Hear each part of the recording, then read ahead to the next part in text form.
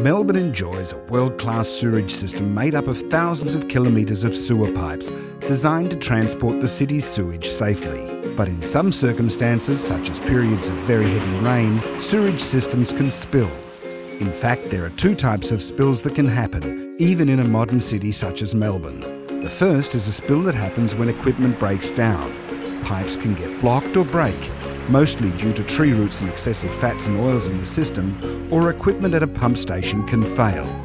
Large-scale equipment failure is rare, and when spills happen, as a result of blockages and bursts, they are a priority for water companies to deal with as soon as possible. The second type of spill happens after periods of heavy rain. These types of spills are caused when extra rainwater gets into the sewerage pipes, either through infiltration or through improper plumbing connections. The sewage pipes, filled with extra rainwater, push our sewerage system to its limit, and instead of backing up into people's gardens or homes, the system is designed to overflow into local rivers or creeks through emergency relief structures. These are outlets within the sewerage system that overflow when the system exceeds its capacity.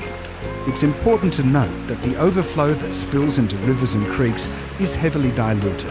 Once, as the sewage in the pipes is diluted by the rain, and twice, as it's diluted by the river water. And as this extra rainwater contains contaminants from riverbanks and roads, such as litter and other pollutants, it's recommended that people avoid all contact for a minimum of 48 hours. In a very rare extreme event, sewage may still back up into people's gardens or homes, despite all the emergency relief structures in place, as there is simply too much water for the system to handle.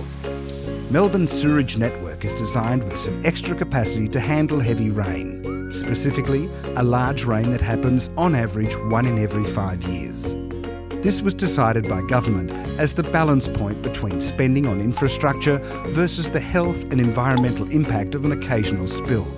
But can anything else be done? Significant investment has been made in recent times to increase the capacity of the system and cater for growth, and to upgrade ageing infrastructure.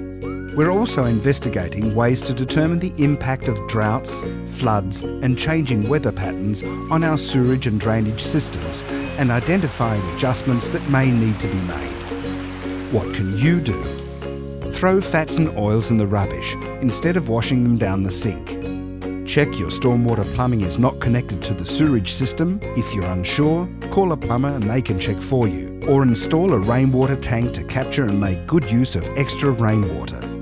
For more information and alerts on sewer spills, check out the Cleaner Yarra and Bay website or contact your local water company.